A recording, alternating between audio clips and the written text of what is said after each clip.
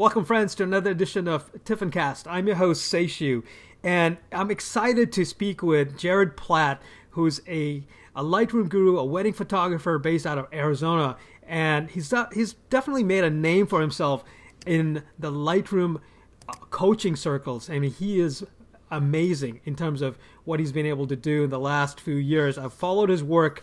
He's now teaching a webinar through Shoot.edit, and I wanted to chat with him about his background first a little bit, and then go into a little bit more detail about what he may be bringing to us through this webinar. Jared, welcome to the show. Thank you. Let's jump right into it, Jared. I know you're a wedding photographer, and you've certainly made a name for yourself in Lightroom with using Lightroom and teaching Lightroom techniques. What is it that drew you to Lightroom versus any other type of editing software?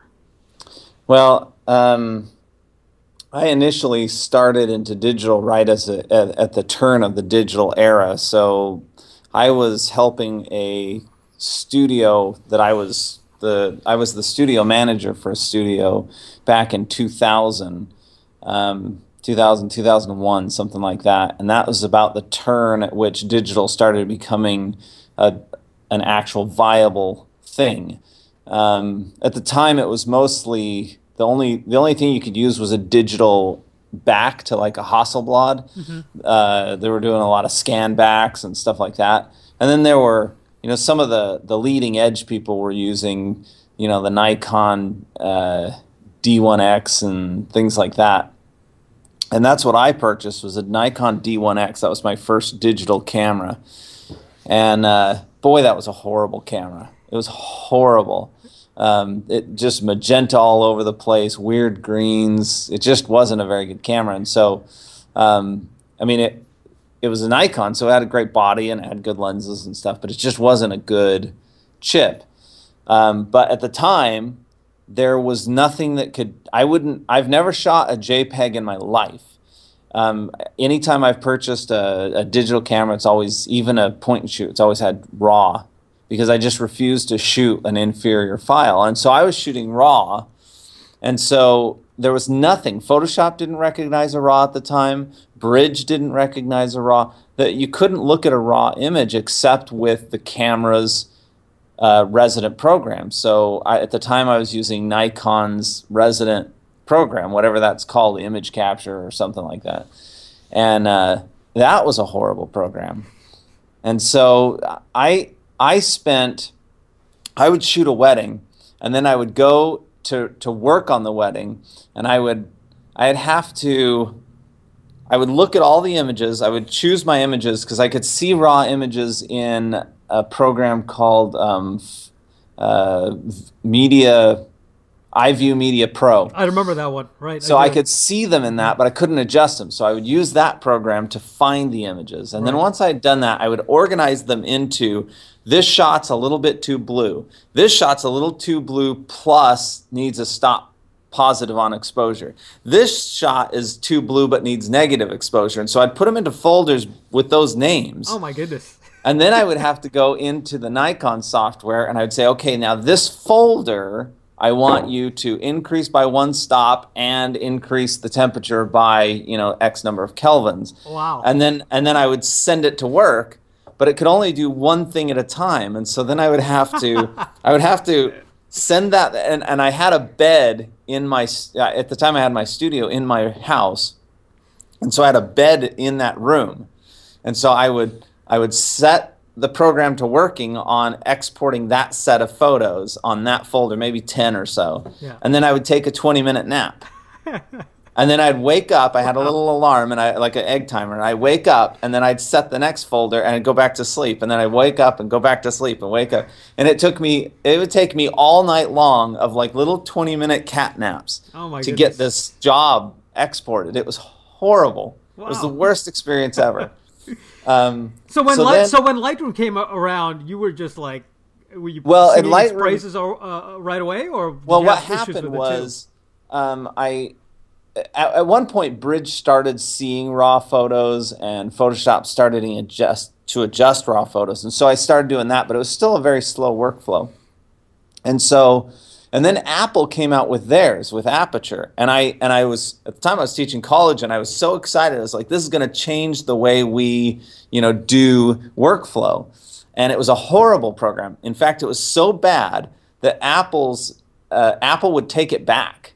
It was a $600 program. And I walked back the day after I bought it and said, this is so horrible. And I handed it to them and said, take it back. And they said, the guy at the Apple store said, we've been told anybody who wants to bring this back, we have to take it back. Oh, wow. So Apple knew how bad the program was. But they released it, I think, prematurely because Adobe was coming out with something. Gotcha. And Adobe came out with their flagship Lightroom, and it was a beta. And their beta was so good. And it literally, it was a public beta, you open up the beta and it says, do not use this on any photos that are real. Like, just test it. Just play with it, but don't use it on your professional work, right? Right. And I was like, well, I'm going to use it. So I started playing with it, and I just make a duplicate of everything before I worked in it in Lightroom. And I never lost a file and never damaged anything. And it was so good for my workflow that I abandoned all other programs and went directly into Lightroom at the public beta phase. Wow. That's where I went into Lightroom 1. Right. And I've never looked back. So I've been there since the very, very, very beginning.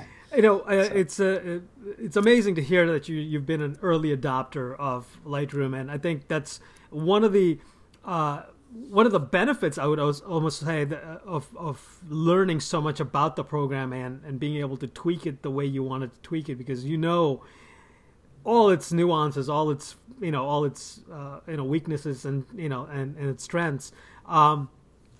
When you get to teach Lightroom, as you have in the recent years, because that's what you do as well, right? You teach Lightroom.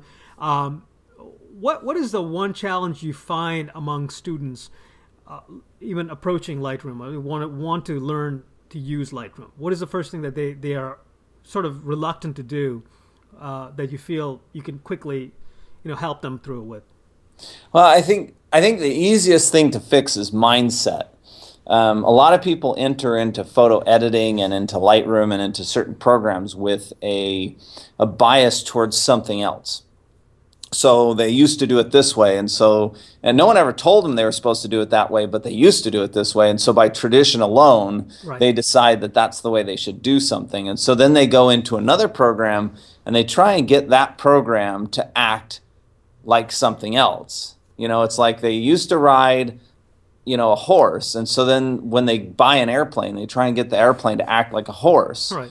And you're like, well, that doesn't make any sense. Just use the airplane as an airplane. Exactly. And if you want to go back to the horse occasionally for fun, do it, but don't expect the airplane to act like a horse. Gotcha. And so if you can take people's mindset and change their mindset and help them to understand the purpose of the program and how it's best used, and give them permission to kind of let go of their old traditions, that's usually the most aha moment that people have when they realize, oh wow, I can throw away the old traditions and start something new. Right. And here's the best pathway to do it. I think once people see something in the right organizational and pathway, they see that clear path. Right. Then it's easy for them to let go of the old ideas and do something new. So those are the times where people take that little nugget of information, and that's when they really excel. And so it's usually not like a keystroke or a specific menu item that's so mind-blowing to them. Usually it's the process or the thoughts behind what we're doing. That's usually what does it. So I usually try and stick to that. And the other thing is that sometimes people aren't using Lightroom, they're using something else. And so I try, even when I'm lecturing about Lightroom, to stick to the concepts and the ideas behind what we're doing, so that people, even if they're not using Lightroom, they still get a lot out of the lecture, because they can say, oh, well, I am using Aperture, but this concept could work. Sure. It's just I don't have as good a tool to do that concept. Right. So You know, it's interesting that you've mentioned that you're teaching about Lightroom, and you're all set now to conduct a webinar on January 14th for Shoot.edit. Tell us a little bit about what you're going to talk about during that webinar. Is there something you can give us a sort of a hint at about what you'll be bringing? Well, the webinar is specifically about saving time. It's basically time-saving tips and keystrokes. When Jared from Shoot.edit approached me about doing that workshop, he said, you know, there's a lot of people who are using Lightroom that they don't know all of the cool keystrokes. Because the funny thing about Lightroom is it's almost like that there's no definitive set of keystrokes that comes with it. You know, it's not like you get you don't get a big PDF that says here's all of the different keystrokes. They have a help menu that has like the best keystrokes, sure, but they're really not the best keystrokes. They're actually some of the most lame keystrokes. And then you got to go like on the internet and find people just find them. Yeah. It's kind of like going to In-N-Out Burger and you don't know how to order the animal style burger or whatever, and it's like a secret. And so I don't know if that's maybe a cultish mentality or something. Like it's just fun yeah, to make people discover your presets. I mean your keystrokes.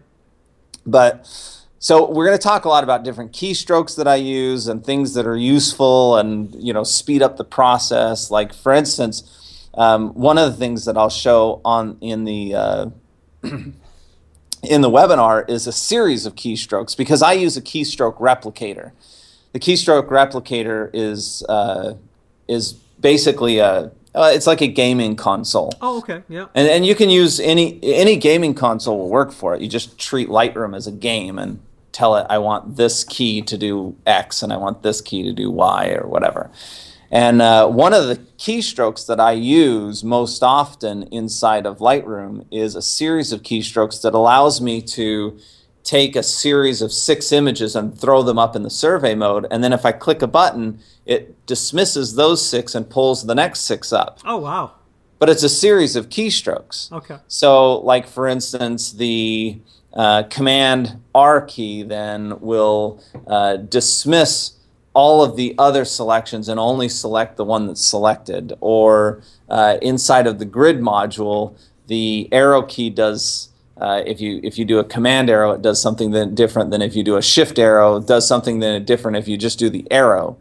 And that does something different than if you do up and down arrows. And so those arrows, when put together, if you tell a keyboard replicator to do a string, right, then you can tell it, okay, I want you to deselect all the current selected images, move to the next image in the line, right, and then add 5 more to that selection and throw them into the survey mode, and then it'll do it. And it matters what organization you put them in too, because if you try and do all that in the survey mode, it can do it, but it runs slowly because the survey mode is doing lots of movement. Mm-hmm. So like if you look at a set of images in the survey mode and you've got one image up in the survey mode, and then you shift click to another set of images down in the film strip, it shows a bunch of motion. So like the one image that's selected kind of shifts and moves over to the left the left hand side, right, and all the other ones kind of appear in. So it's really kind of nice looking, mm-hmm, but that takes up a lot of your video memory. Gotcha. And so if you start doing that kind of tricky stuff inside of the survey mode, all that motion slows everything down because the video memory is being sucked up. Yeah. And so instead, what you want to do is you first want to, if you want to program this, you first have to hit the G key to move to the grid. Because in the grid mode, it's not trying to do any kind of tricky video stuff. And so you can get things done faster in the grid. So you have to move to the grid, then you have to deselect all of your 6, reselect the next 6, then you have to go back to the survey mode and it shows them up. But it happens really fast if you go in that order. But if you change the order and you leave out the grid and you just do it in the survey mode, you think, oh, well, I'm not spending time going to the grid and back. Right. But you're actually spending a lot of your horsepower inside of your computer because the survey mode uses the video memory. Excellent. So little tricks like that will help to speed up workflow. And then now I can just push a button and it literally will change from one set of images to the next set of images. So when I'm selecting images, I just look at this 6, then I look at that 6, right. then I look at the next 6. Gotcha. Now, all of that you just said, clearly is something that you've customized, correct? Yeah. Okay. Yeah. So it's a series, it's a string of keystrokes that I've created because I want to see 6 images and 6 images. And Lightroom didn't have a button that I could push that said, show me the next set of images. Gotcha. So I had to make it. Gotcha. But that's the beauty of Lightroom, is that it's customizable enough gotcha. Wow. through keystrokes and other things. Like for instance, you've probably heard of RPG keys. Yes. Okay, so they have figured out how to really reach inside the guts of Lightroom and command it to do things. Right. So it's customizable enough and commandable enough that you can do that with RPG keys, or you can do it with. I use also it's called the Shuttle Pro 2. Right. I've So heard the of it. Shuttle Pro 2 is a really beautiful, and it's really nice to put your hand on. It feels nice. It's ergonomic. And that has the ability to work. And RPG Keys is now working on customizing the Shuttle Pro 2 or anything. So they're getting to the point where their software will be able to work with a lot of different tools, not just with the keys that they sell. Gotcha. And so it's customizable enough that you can do a lot to it and make it your own. Indeed. There's some things that are not customizable about Lightroom, which has been a kind of a sore spot amongst a lot of people, because they kind of want it to be more like Photoshop, where they can move the panels around and they can do things like that. But what Lightroom, I think what their intention was, is to force people into the correct path. And there is really, when you're dealing with mass images and you're trying to select and whittle down and adjust mass amounts of images, there really is a better path.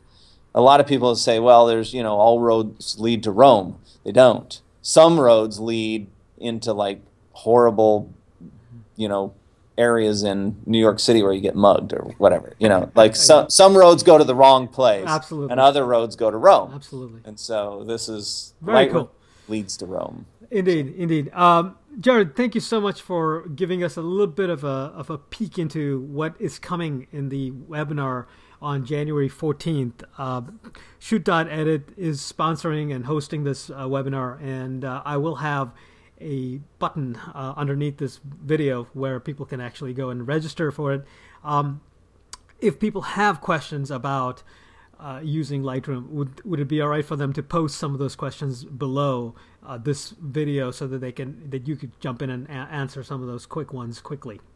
Sure. Yeah, okay. Absolutely. Okay. And then if there's any, I get a lot of questions via Twitter, or so people can find me on Twitter at Jared Platt. So just pound Jared Platt, or at Jared Platt, I guess is how you do it. Not pound. I guess you could do a hashtag for me, but and then on Facebook, people find me there. Same thing, just Jared Platt, and ask questions there too. And I have a hard time getting to them because I get a lot of questions, and so usually I use those questions to either make videos, or I use them to know what I'm going to lecture on next.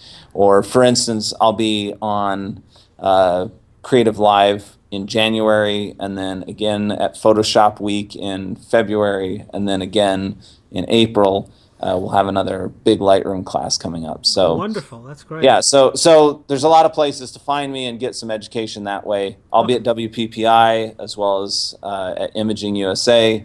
So. Well, it's fascinating and exciting to hear of all your teaching opportunities that are coming up. So we'll be sure to link to those as well in this post. So thanks for joining us today, Jared. All right, thanks. Take care. Bye-bye. Bye.